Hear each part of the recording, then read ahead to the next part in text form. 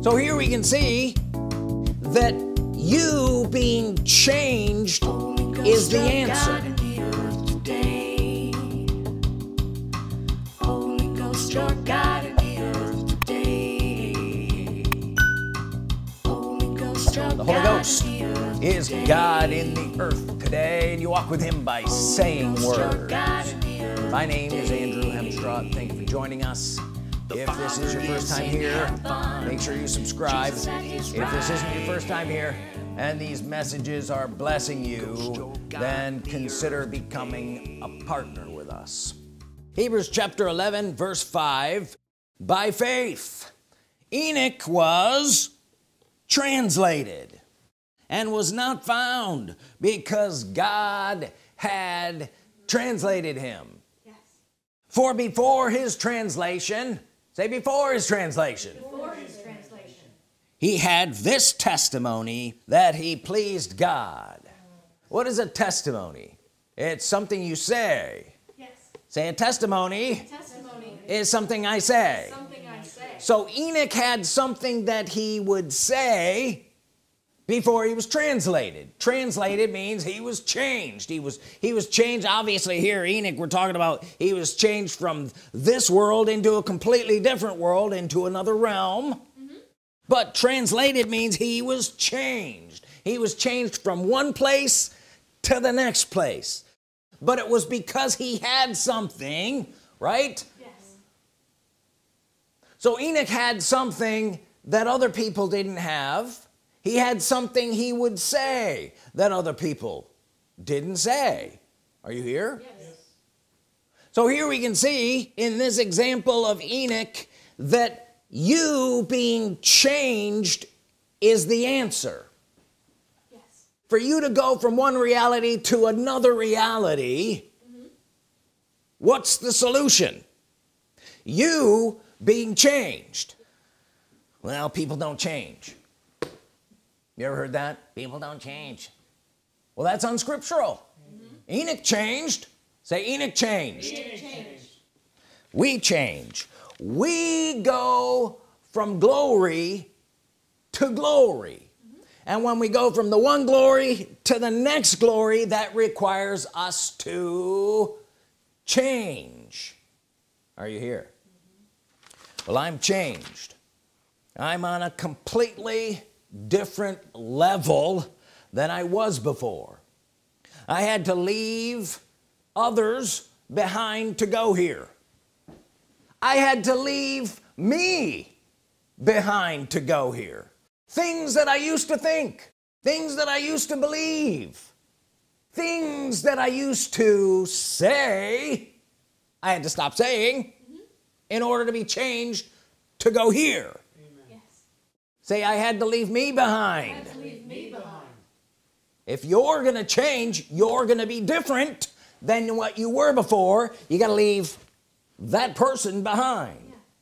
And don't feel sad for him. Did Enoch disappear? He did. People were like, where did he go? You disappear from the radar of people not on that level of glory. They don't get it. They're like, where'd you go? You went somewhere else that they just weren't prepared for. Doesn't mean you physically disappeared yet. But where you're living, the reality you're living in is different. It's not even on their radar anymore. You've disappeared from them. Are you getting this? Where'd he go?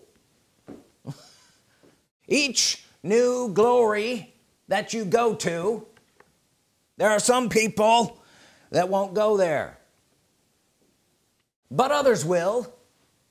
Say others will. Others will. And those are the people you want to be around with anyway, because we're going on.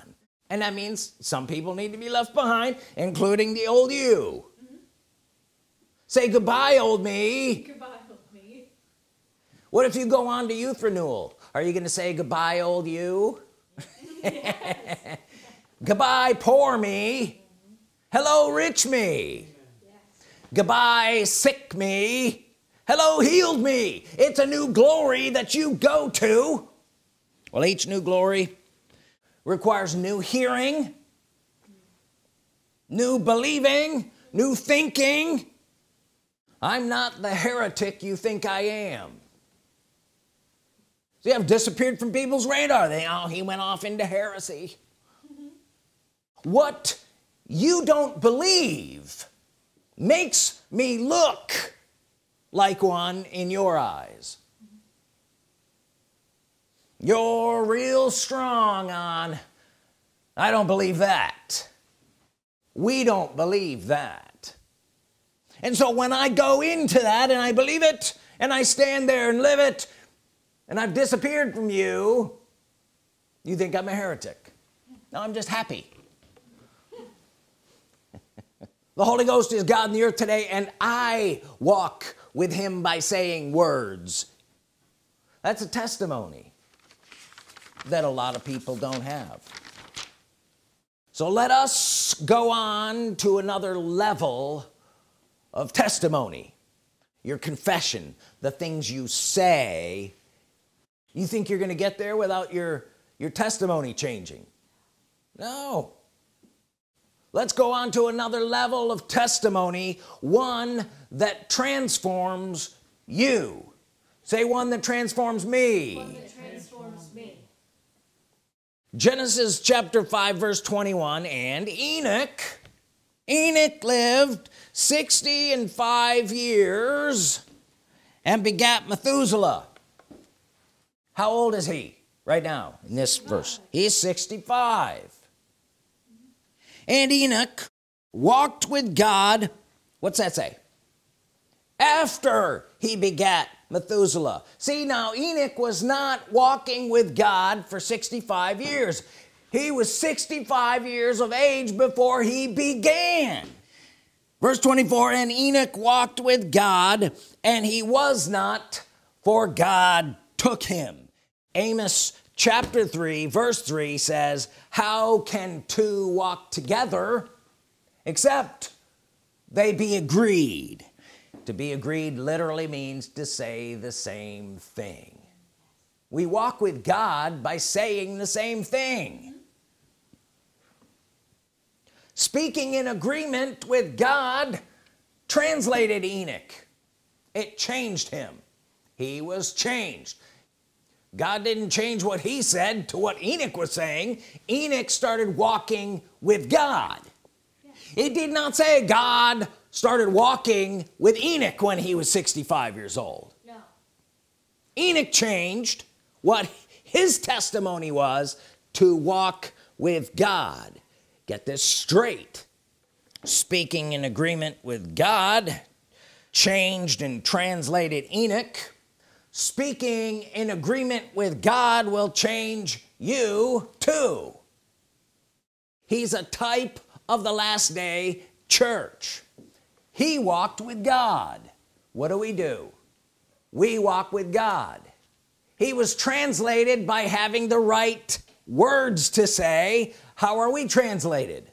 By having the right words to say. Changes us from glory to glory. Are you getting this?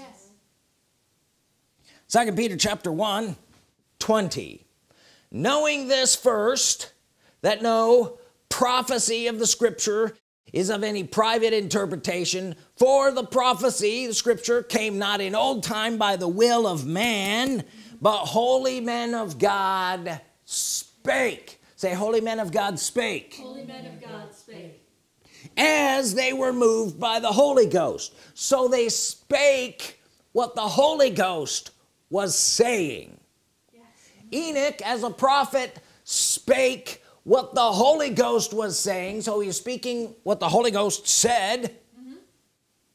Is it your word you're speaking? No, it's his word you're speaking. When you speak his word, you fundamentally believe that the words you're saying, his words, have the ability to bring themselves to pass. Is this too difficult? No. He said it first. Say, he said it first. He said it first. You're walking with him by saying it. He, the Holy Ghost. How can two walk together except they be agreed? It's pretty easy. You find out what he said and then you say it. and you fundamentally believe that the words you're saying have the ability to bring themselves to pass. I mean, I realize I've preached on this a lot, but the fact is every promise of God has God's ability and power already embedded in it intrinsically to bring itself to pass because he said it. If I get in agreement with it, it will bring itself to pass in my life. His word spoken is literally the engine of creation. It supersedes all things. God's word and the power in God's word supersedes all things. Well, I don't believe that. Then you can't go here. His spoken word transforms you. It transforms you. I'm trying to help you out here. This is a fundamental belief. You have to believe this and understand this. His word has power to bring itself to pass already intrinsically in it. When I get in agreement with it and speak it, it transforms me. It transforms me. Me don't transform me. No. Me can't transform me. Me can't even speak English. It transforms me into something I wasn't before. My testimony of the word transforms me into something I wasn't before. Are you here? Yes. Yes. Then I'm different. Oh, you're different, all right. I'm different from the old me who wasn't transformed. I hope I'm getting this across. The spoken word transforms you. You become the thing said. If I say Proverbs 10:22, the blessing of the Lord makes me rich, adds no sorrow with it. The blessing of the Lord makes me rich, adds no sorrow with it. The blessing of the Lord makes me rich, adds no sorrow. What if I do that 20 minutes a day, every day? What's going to happen? I will become Proverbs 10:22, the blessing of the Lord makes me rich, adds no sorrow with it. I'm transformed from somebody that wasn't Proverbs 10:22 to someone who is that word spoken. Hopefully I can get this across to you. When you're speaking God's word, being changed, going from one glory to another, let his spoken word transform you. Don't think you know it all, think you know what it means, because the meaning of it will completely change when you're standing in it from when that wasn't even on your radar. That's right. Let his spoken word change and transform you into his thing, into you know not what, but it's his thing. Well, I want to walk with God with my feelings. Well, how do you feel about it? Circumstances have a feel, don't they? So one circumstance feels one way, another circumstance feels another way. How about when a cop pulls up behind you and you're like, what's that feel like? Nobody likes that. No. Illnesses have a feeling. Bank account amounts have a feeling. Yes. Do they not? One amount feels one way, another amount feels a different way. Yes. What you feel or think about a situation, a circumstance, or an account, it's not what transforms you into something else. Let his spoken word transform you. We're not talking about the circumstance or how you feel about it. We're not talking about the bank account or how you're feeling about it. Let his word transform you. You're looking at the wrong thing if you're looking at the body, or you're looking at the bank account, or you're looking at the situation or circumstance. That's not what was transformed. God transformed him. Yes. I'm really trying to get this across to you because a lot of people are trying to believe for circumstances to change. God's not changing your circumstances, he's changing you. Let his spoken word transform you. You become a healed person when you're not healed yet. You become a rich person when you're not rich yet. You become a younger person when you're not younger yet, because God transformed you into that word spoken. Are you here? Yes. This is how it happens. Stop worrying about the feelings or the situation or the way you think about it. Let the speaking of his word transform you personally. Yes. Genesis 39:2.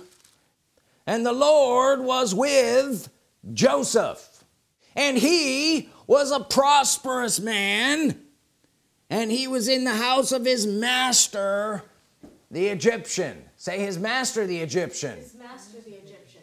You know what that means? He was a slave. He was made a prosperous man, and then, say, and then, and then circumstances began to change to meet him. Yes. Say, circumstances change, to meet me. I become a healed person, and circumstances change to meet me, the healed person. Yes. I become a wealthy person, and then circumstances change to meet me. God changes you. Let his spoken word change you. You are changed into the thing spoken, and then circumstances catch up. Joseph eventually became the second in the kingdom. The king put everything into his charge. But there's no quick fix. There's only the fix, and that's you changed. People don't want it that way. They just want their circumstances changed. They want the situation changed. Are you here? They want the bank account changed. Well, too bad. That's not how this works. You get changed. Let the spoken word change you into the thing spoken. The amount of time for that transformation to take place is up to you. It's not up to God. He's already sent his word. There's a good scripture. He sent his word and healed them. Yes. And delivered them from their destructions. As far as God's concerned, you're already healed and you're already delivered because he sent his word. Yes. Now it's up to you for how long it takes you to speak in agreement with his word and let that word transform you into someone who is healed and someone who is delivered. Yes. And when you've done that and you're standing in that new reality, sickness won't be a problem. You will be healed. You will be delivered.